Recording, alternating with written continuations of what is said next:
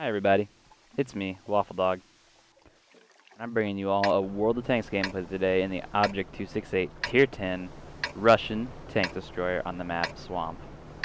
I'm in a platoon with my friends Big Money Galaxy and our newly acquired platoon mate, Gloom. Met him this day, so I don't really know him too well, but he's a great player, so we decided to go ahead and platoon up with him. Now, I've been taking a break from tanks for about a year up until the last month or two, so a lot of map changes, including the ones to Swamp here. Them moving the flags, changing these areas of the map, making them more brawl-oriented, are very, very new to me. Indeed. So I'm very unfamiliar with this. I don't know what to do in a tank destroyer, and you're going to see that in this gameplay.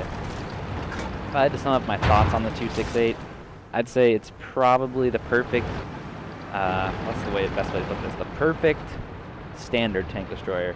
So it's not an autoloader like the Waffle. It doesn't have that defining feature necessarily, in my opinion. It's just a tank destroyer, you know? If you think of Tier 10 tank destroyers, it's this. It's this thing. If you think of a tank destroyer, this is the image that pops in my head when I hear the word tank destroyer. Other tank destroyers, such as the Foch 155, it's heavily armored at the front but nowhere else and has a great autoloader. I look for a shot here on the tanks like the FV215B 183, it's got that gigantic gun, that's its defining feature. Let's see what else comes to mind. The 263's got that ridiculous frontal armor and good DPM. But this is just a low profile sniping machine. It's got excellent penetration of 303 on this 152mm gun. And it's got a good solid alpha damage for its tier of 750. Well, what other Ts can I really think of that kind of are more unique? T173 kind of in the same realm as the Object 263, where it's very heavily armored frontally. And this Waffle is not in a good spot. He's going to get shot right here. A lot of alpha damage going into him there from that T173, I believe. And then yeah, it's just the most basic of the tank destroyers. That's the best word for it. It's basic. And if my voice is going and kind of coughing, it's because I've recorded this commentary now 3 times with my mic muted, and I just now figured out what I was doing wrong. So yes, you can tell this is definitely not something I'm very experienced at. Anyways, I've decided I don't know what I'm doing, so I'm just going to go all the way up here and fight with the heavies, and that's exactly what I do. Bounced my first shot there off the T-57 heavy. That's okay, that was never going to pin. I should have aimed it better or not even taken that kind of shot at all. So instead of just taking another bad shot, I screwed up further and looked for something else. I'm in front of all of our heavy tanks in this one, which is kind of funny. Look for a shot on that E3. It doesn't work, just donks right into the ground. But that's alright. Conqueror does the exact same thing. We've already dealt with that T-57 heavy, the T-62A, and the FV215B dealt with him very well indeed. Now here I look for a shot on the board, I believe, or is it, I'm not really sure, but I nail it with a very bad roll side 575. I could have gotten a lot more of that shot, but I got it. I even acknowledged to myself and my team in the chat. UTF was that 575 roll. It's sad, but that's RNG. It's the game I'm playing, you know. You can't get mad about the game you're playing if you choose to play it.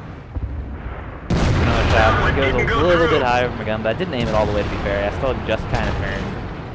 And now the heavy tanks are up here with me, so they'll be taking some of the shots that I would be taking otherwise. This is not how I'd recommend to play this tank, obviously. This is not the way to play an Object. It's just how I'm doing it in this game. And I got a good roll in this match. I got lucky, and this was the result. And I'm very happy about it. Our T-62A in our team already has 3 kills. He's just been eating up tanks. The T-75, I can see by my XVM, has a stock turret, so I'm going to be able to land a shot right into his turret top / viewport.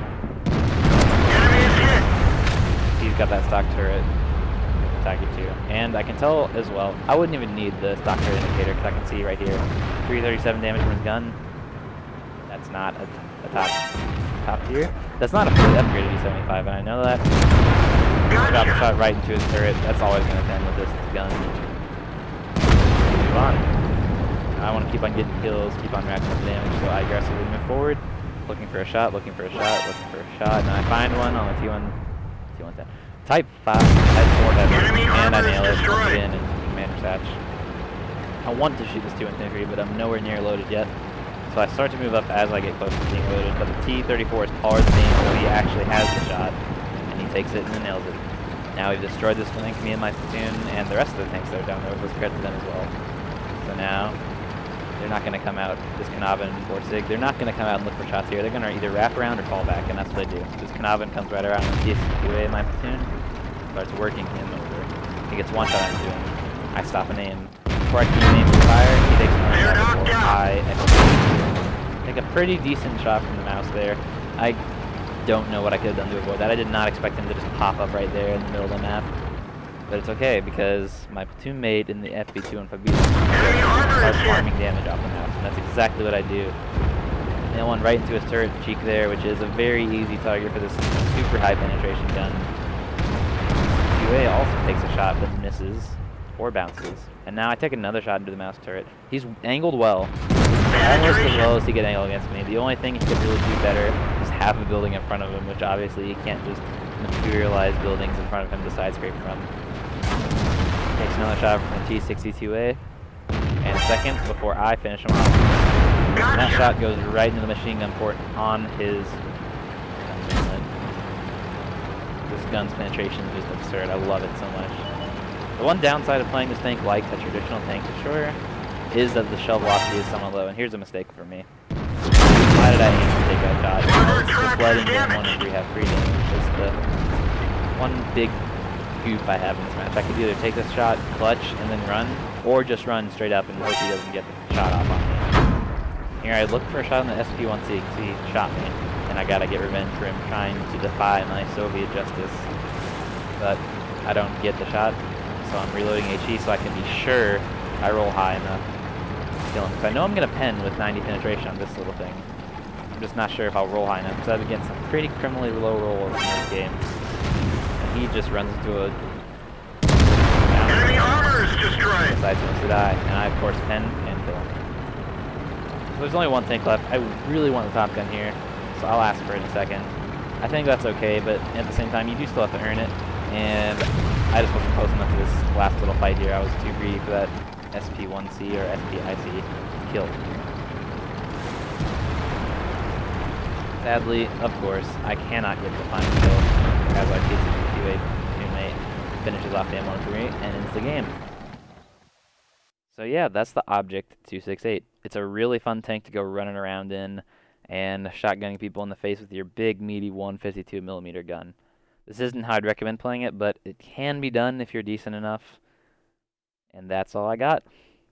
So I hope you all enjoyed this video. It's my first World of Tanks video ever. Hopefully there will be more. Hopefully there will also be League of Legends videos. If I'm talking a little funny, it's because it's nearly 5 in the morning, and I've been working very hard to get this content out for you all. So I'd appreciate it if you dropped a like and maybe subscribe to my channel. There will be more good stuff coming your all's way. Thanks, and I hope you have a wonderful day. Bye.